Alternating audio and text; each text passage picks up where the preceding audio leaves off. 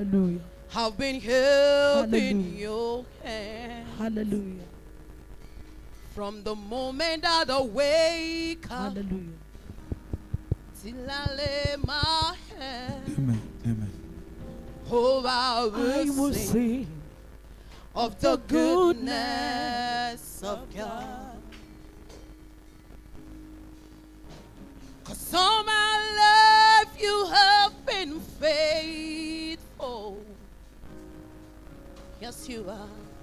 'Cause all my life you have been so good. With every breath that I am able, oh, I will sing of the goodness of God. Somebody raise your voice. 'Cause all my life you have been faithful. Yes, you are. You've been faithful. 'Cause all my life you have been so good. With every breath that I am able, oh, I will sing of the goodness of God. I love your voice. You have led me through the fire, my darkest nights. You are close like no other. I've known you as a father. I've known you as a friend.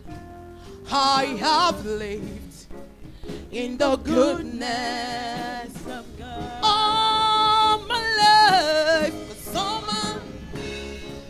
my life you have been faithful. You have been faithful. 'Cause all my life you have been so good. With every breath that I am able, oh, I will sing of the goodness of God. All my life, you have been. All my life, you have been faithful. You have been faithful in ages past, yes, Lord. 'Cause all my life, you have been so good. With every breath that I am able, oh, I will sing of the goodness of God. Hey, your goodness is running after, it's running after me. Your goodness is running after, it's running after me. With my life laid down, I surrender now. I'll give you everything. Your goodness is running up, it's running up. Your goodness, yeah. Your goodness is running after, it's running after me. Your goodness is running, your goodness is running after, it's running after me. With my life laid down, I surrender now. I'll give you everything. Your goodness is running up, it keeps running after me.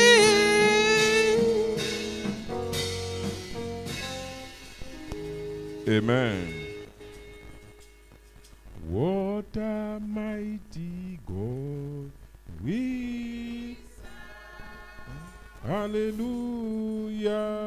What a mighty God we serve. Hallelujah. Heaven and earth adore him. Even angels bow before him. What a mighty God we serve. Hallelujah. What What a mighty God we serve.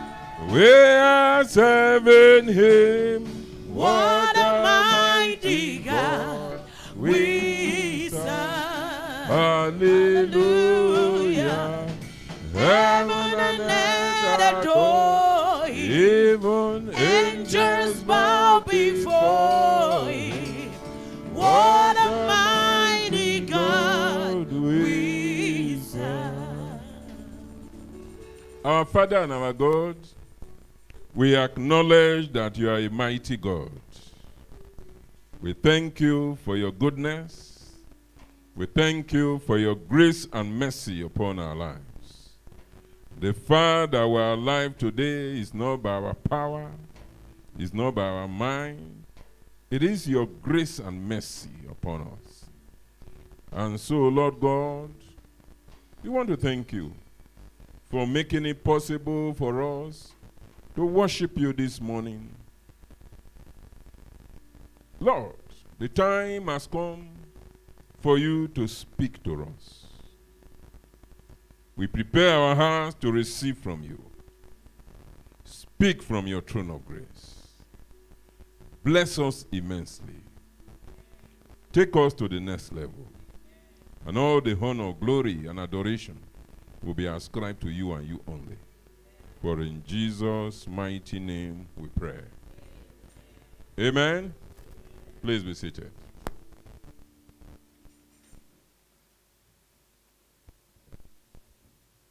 The title of our sermon this morning is Persevere to be an Overcomer. Persevere to be an overcomer. We all know that the Bible makes it very clear that if you are a child of God, you are an overcomer. But the message this morning is that for you to be an overcomer, you need to persevere. Since the beginning of this month, we have been talking about perseverance.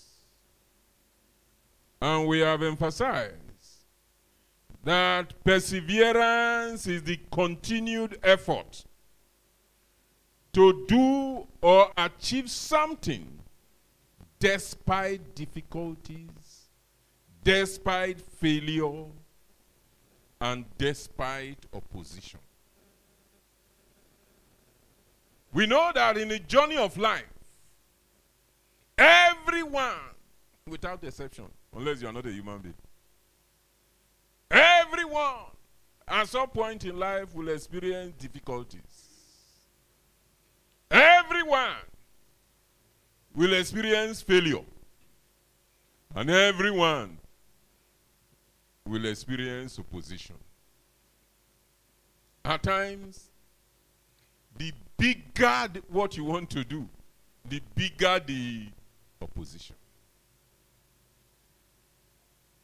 But for you to run the race of life, you need perseverance. You need dedication to whatever you are doing. You need determination to succeed. You need endurance. And you need persistence to continue to put effort despite difficulties, failure, or opposition. Perseverance is an essential trait for every believer. If you are a believer, you must have the trait of perseverance because it enables you to endure trials and temptations on the faith journey. Because we are all taking a faith journey.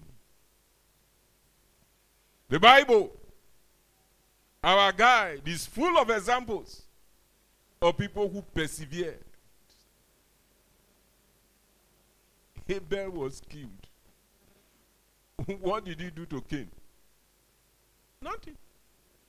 He prepared his own offering and went to give it. And that is what angered Cain, because his offering was accepted. Enoch walked with God. Noah was in a world where every person were, engaging in corruption, in sin. But Noah stood out. I just imagine Noah, when there is no rain, there is no water, he was building an ark. I'm sure you know the kind of mockery he will have faced. See, where can this man? Is he mad? Is he well at all? That is why at times when God shows you some things, when you are doing it, people around you, they will not understand. Or is it Abraham, who was called father of many nations, yet he had no kid? Or Isaac, or Jacob, or Sarah, or Joseph, whose brother sold into slavery. And when God promoted him from pit to Potiphar's house, from Potiphar's house to prison, from prison to palace, and then he saw his brothers who sold him.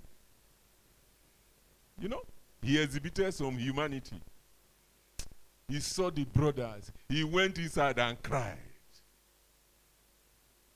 But what did he do? Did he punish his brothers? No. He did not. Because when God, certain things that happen to you are things that God is using to do what? To promote you. Or is it Moses? Moses was born at a time where every male child is killed. But God preserved his life for a purpose.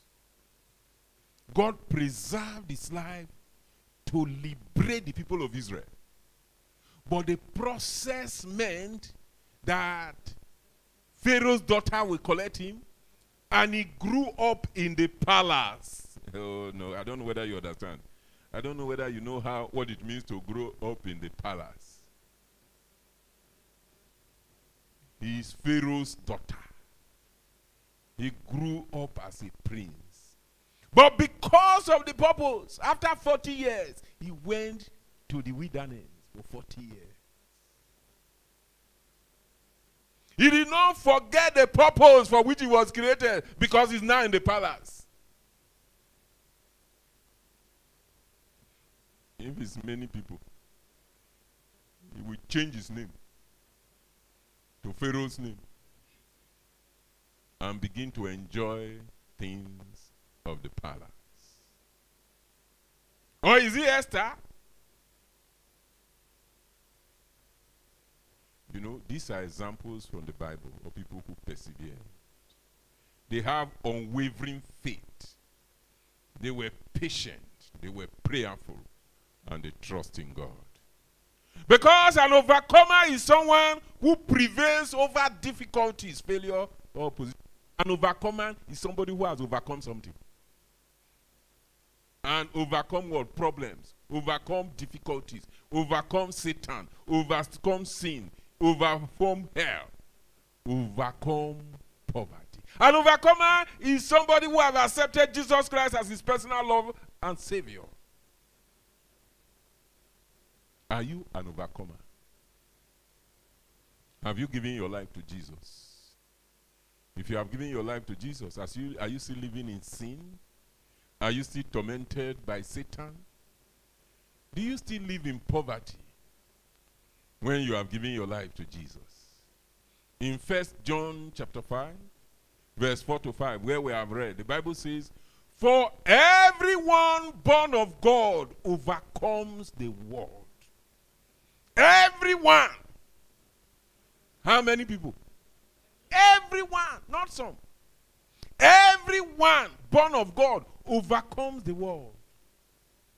This is the victory that has overcome the world, even our faith. So everyone who is born of God overcomes the world through faith. Then the Bible asks the question, who is it that overcomes the world? And it answers it, only the one who believes that Jesus is the Son of God. So if you believe that Jesus is the Son of God, if you have accepted Jesus as your personal Lord and Savior, you are an overcomer. Anyone who is born of God is an overcomer. So if you have accepted Jesus Christ as your personal Lord and Savior, you are an overcomer. But what you need? You need to persevere. You need to persevere. You need to persevere. To really overcome, you need to persevere. Amen? What is the importance of perseverance? Perseverance is very important in the life of a Christian. As we mentioned earlier, the Bible is replete with stories of individuals who exemplified perseverance. In James chapter 1 verse 12, the Bible says, blessed is the one who perseveres under trial. Because having stood the test, that person will receive the crown of life that the Lord has promised to those who love him. My prayer is that all of us will receive the crown of life in Jesus' name. When you persevere, you overcome obstacles. You become victorious. You become an overcomer. It is through perseverance that our faith is fortified. It is through perseverance that we can fulfill destiny, as the journey of life is paved with difficulties, failure, or opposition. During the week, I shared a story in the WhatsApp platform of a young man who is struggling. He was trained by the mother, and he read computer science. So the young man went to cyber cafe to do something, and he saw them struggling with something. And he went there and just solved the problem with it. And then they took his number. There is one white man who was there. The white man now called him. He said, look, if you can solve this problem, you are good in computer. I want to take you to the United States of America. And you know, young people, everybody want to jackpot. So jackpot just came to this man very easily. So the guy looked. I'm sure that it's based on his own experiences. He said, this jackpot, I'm not going to tell anybody. When I reach there, settle down, finish, I will let them know that I have, and I'm sure there are many of you who have experienced it. You see your friend, he's on Facebook, that you will hear that, not like that foolish girl who never crossed immigration for baggage control, begin lie down, they thank God say he don't succeed. So this young man, the European man, the white man, arranged his visa, arranged everything for him, and then he traveled. Inside the plane, you know, from here to US is a long journey. So you will pull your shoe, sleep.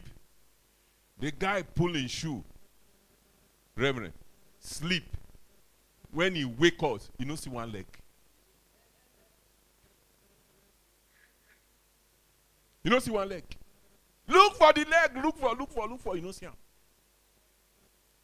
He reached there. One thing led to the other within 24 hours. They deported him back to Nigeria. When he come, he began beating Mama. Say, Mama, see Wahala. I travel, go US. They say me come back. His Mama look at him. He say, see you. Go inside that room. You will see the leg of your shoe. You think you can do anything in this world without telling me? You go US, you not tell me your Mama. He said, go inside that room, you go see mirror. Now there they take monitor you. Oh, hello. You know, so for those of you who think that there are no witches, there are no wizards, there is nothing. You know, there are some of you, especially the Gen Zs, the small children. You know, native doctors know they protect you. Eh? You know they go church. You know you only come church on Sunday. You don't pray. You don't do anything. You think this life is like that. His own mother. The physical shoe was there. Reverend.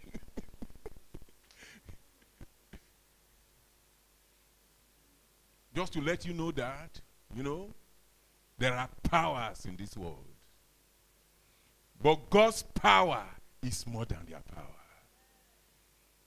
If you bury yourself in God, if that guy was serious with God, he will, in fact, the mirror will break. I don't know whether you understand that. And you are alive today, God is just protecting you. You think nobody wanted to kill you, want to kill you? You know there are some people, remember, they go to native doctors for protection. But many of you, you don't go to native doctor for protection. I'm not saying you should go to native doctor. You don't take God seriously. You make yourself a meat, a prey for the devil. So the boy come. The boy say he want to kill the mama. People come to hold him. The mama say, see me, you want to beat me? You can't beat me. I dey here. Go inside room. You go see your shoe for there.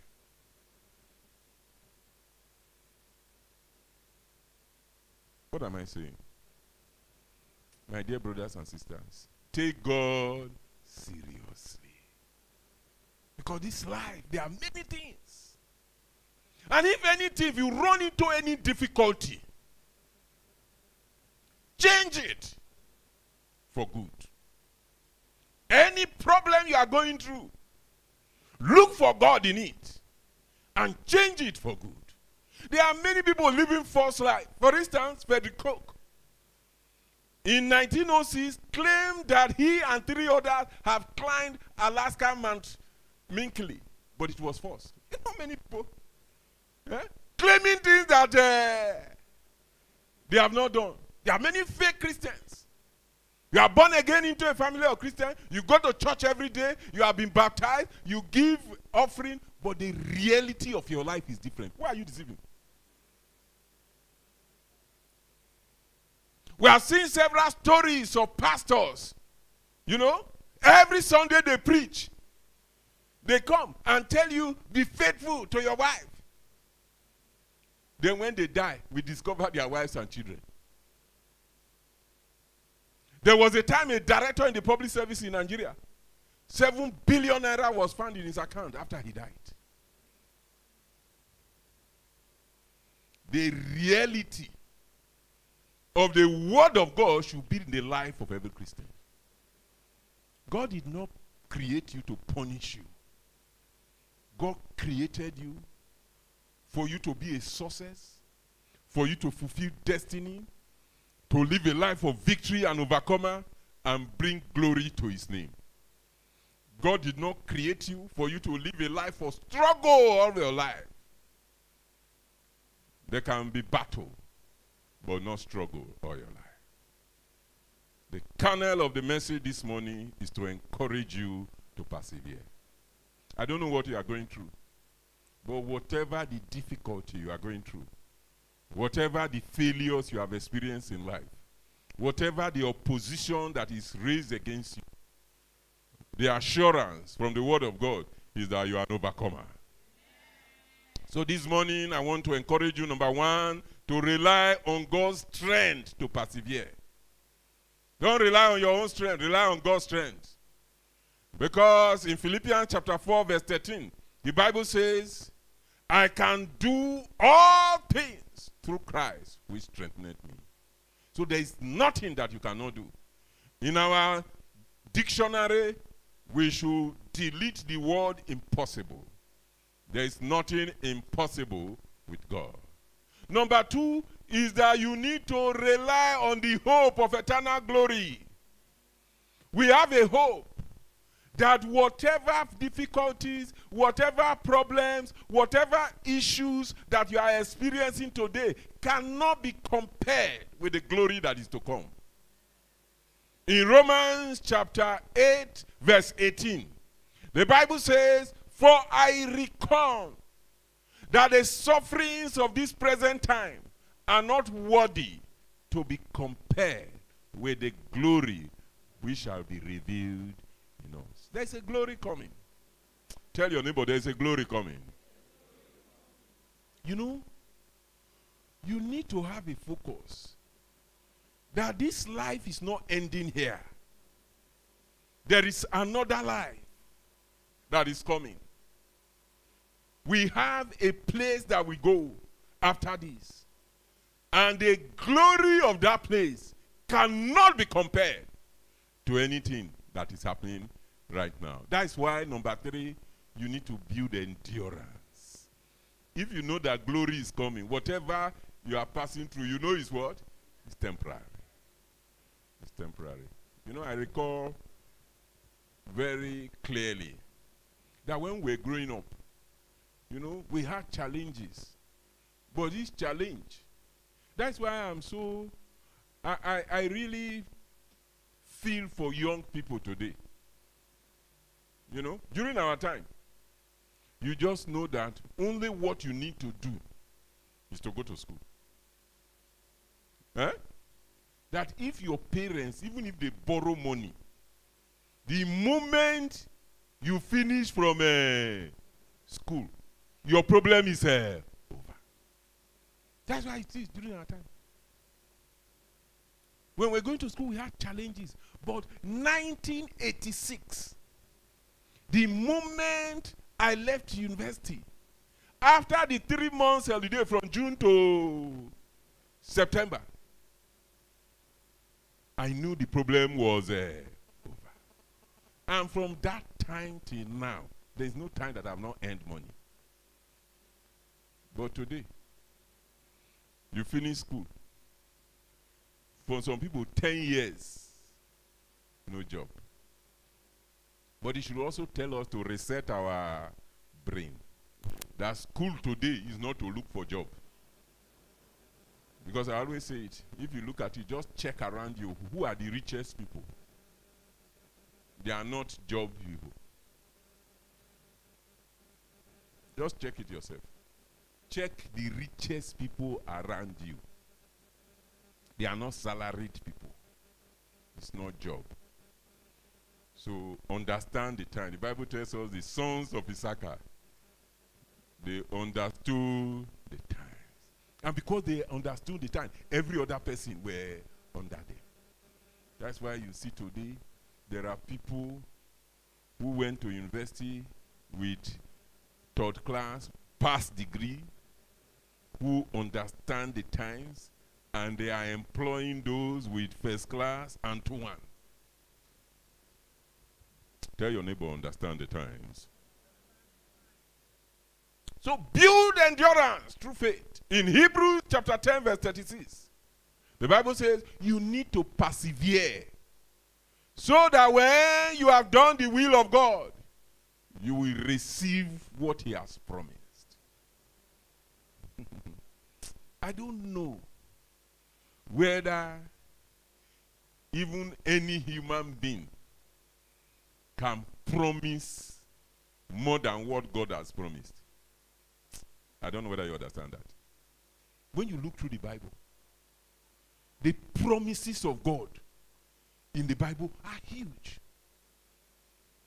In fact, one of the passages say, eyes have not seen, ears have not heard, neither has it entered into the heart of man. In 1 Corinthians chapter 2 verse 9, he says, eyes had not seen, nor ear heard, neither have entered into the heart of man the things which God had prepared for them. Do you understand what that means? That what God has prepared for you, if what? What is the condition? If you love him, eyes have not seen it. So all the riches you have seen, the eyes have not seen what God can do. He said, ears have not heard. You know what you have heard now? You know the stories. Even heard from social media. He said, neither has it entered into, oh my God. I'm sure you know, there are many of you. You have not been to Cotonou, but in your mind, in your dream, you have entered London. Oh no, you have entered US. And there are many of you here, you have entered US. What the Bible is saying that even those things that has entered your mind, those fantasies are too small for God to do. So my dear brothers and sisters, build endurance. But more importantly, connect with God through prayers. Connect with God through prayers. You know, yesterday we had a prayer retreat. And if you were here in the prayer retreat, you will go home with what? With greater assurance of what God can do in your life. I want to encourage you. Don't be a Sunday Christian. Because, you know, one small thing can just destroy you forever. Look at this boy now, he has been to the US. But what happened? The mother sent him back. But if he was strong in the Lord, he would have been protected. I pray that the Almighty God will help each and every one of us to connect with God in prayers in Jesus' name. Philippians chapter 4, verse 6 to 7. The Bible says, do not be anxious about anything, but in every situation by prayer and petition, with thanksgiving, present your request to God. And the peace of God, which transcends all understanding, will guard your heart and minds in Christ Jesus. What this passage is saying that, look, don't worry about anything. Anytime you have problem, what should you do? Go to God. You know, I've always wondered. I say, people who have no connection with God, I don't know how they deal with problems. I don't know whether you understand. You know, I don't know how many of you saw that video. One woman from a story building just came and jumped. Suicide jump.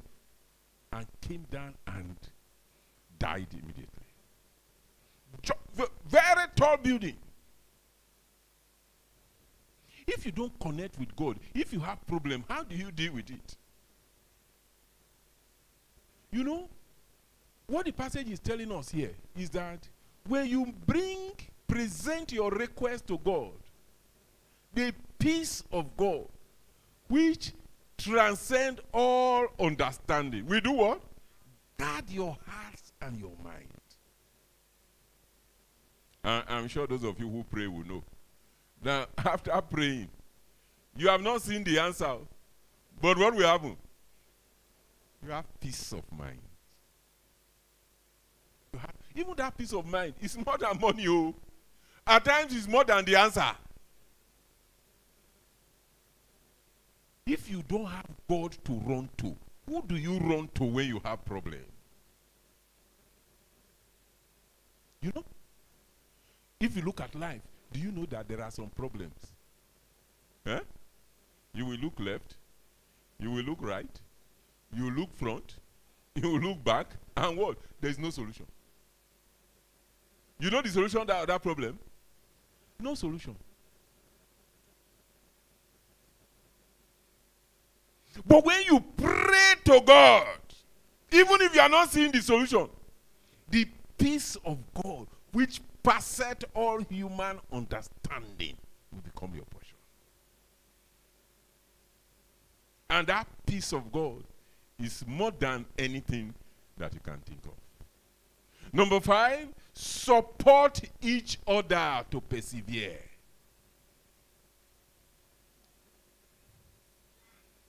Whenever anybody is in problem, help.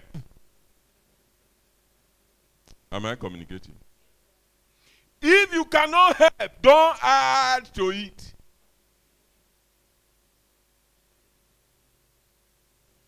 You know, many times I see people. Somebody is coming to beg. Get out from there. Don't disturb us. Get out, you idiot. If you cannot give, wind up your glass and go away.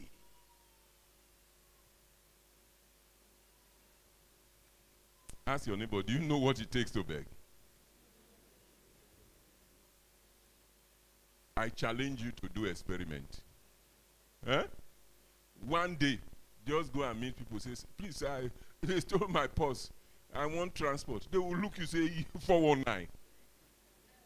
Even if it is genuine. But thank God, nobody needs to beg these days unless they steal your phone. Even if they steal your phone, you will see, you remember somebody's phone number. Unless you are a useless person. Hello? I'm serious. If, as you are now, you are in this church now, you go outside, they steal your purse, they steal everything. There is no one person you can call to send you 1,000 naira. You need to check your life. I don't know whether you understand. It's not people that are bad or you are a useless person. You can't see one member of your church. You can't see one member of your family. You can't see any single friend to say, look, I am stranded. You are a wicked person. Check yourself.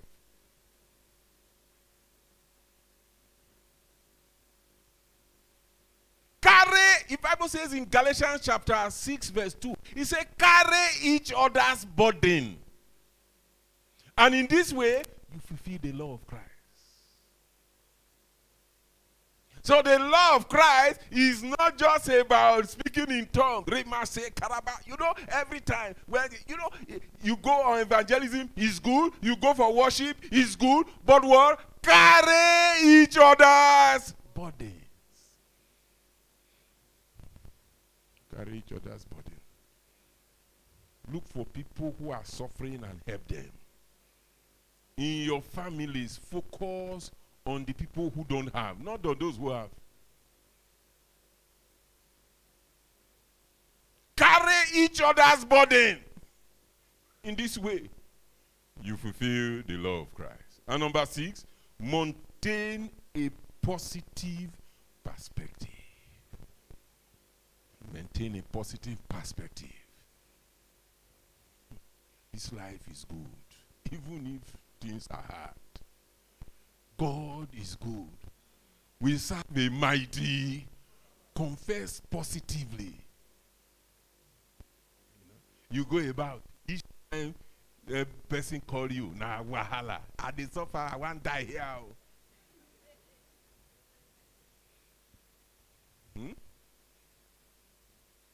You go look for job. You reach there and say, Oga, I beg, I need this job. I need it badly. Very badly. You say, my father has 50 children, and I'm the first one. Me, myself, I have 25 children, and all of them, no one is working. Please give me this job. If you are CEO, will you give that person a job?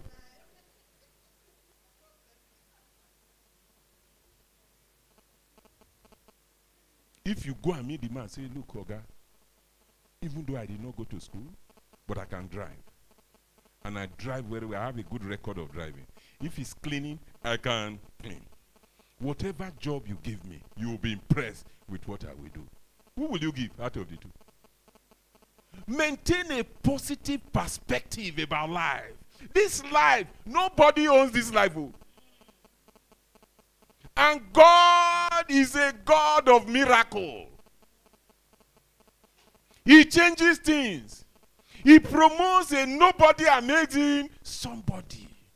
And even if you are somebody now, don't be arrogant. It's foolish to be arrogant.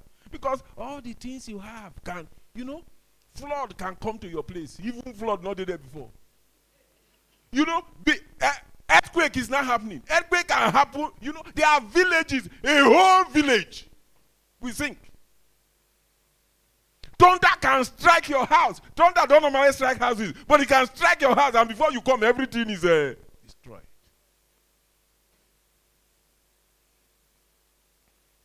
Worse still, you can be stricken with illness that all your property will become useless. So humble yourself. In 2 Corinthians chapter 4, verse 16 to 18, he said, therefore we do not lose heart. Though outwardly we are wasting away, yet inwardly we are being renewed day by day. For our light and momentary troubles are achieving for us an eternal glory that far outweighs them all. So we feast our eyes not on what is seen, but on what is unseen. Since what is seen is temporary, and what is unseen is eternal. Focus on Jesus, the author and finisher of our faith. Things can change for you even now. And God has a power to change things. My dear brothers and sisters, I want you to know this morning that you are a child of God. You are an overcomer. But you can only be a true overcomer through perseverance. Trust on God's strength to persevere. Rely on the hope of eternal glory. Build endurance through faith. Connect with God through prayers. Support each other to persevere. Maintain a positive perspective. Somebody say, I am an overcomer. Say it confidently, I am an overcomer. Say, I am an overcomer. And this morning we want to pray briefly. We want to say, God, help me to persevere and be an overcomer. Let's be on our feet. What a mighty God We serve. Hallelujah. What a mighty God we Hallelujah.